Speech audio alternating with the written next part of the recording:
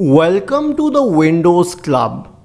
If File Explorer is not showing files even though they exist on your Windows computer, then either read through this article for the resolution or simply watch this video. I'll guide you through the procedures.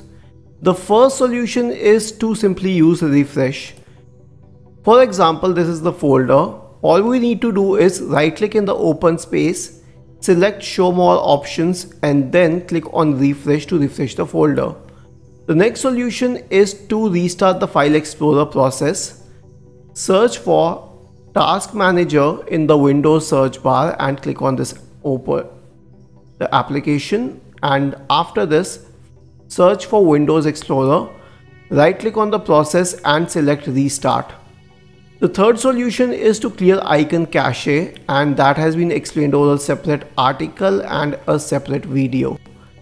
The fourth solution is to check for hidden files. Go back to the folder, click on view, the last option is show, go to this option and the last option in this is hidden items. Click on this and it will start showing all hidden files and folders. For example, this one was hidden if it was what you were searching for. Lastly, you can repair system files. Search for command prompt in the Windows search bar and click on Run as Administrator to open the elevated command prompt window. In the elevated command prompt window, type the command sfc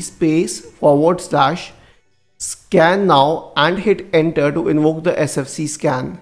This should solve the problem in discussion. Isn't this easy and interesting? If you have any doubts, please go to the original article on the Windows Club, scroll down to the comment section and write your query. We will surely answer to it. Do not forget to subscribe to the channel. Thank you for watching this video and have a nice day.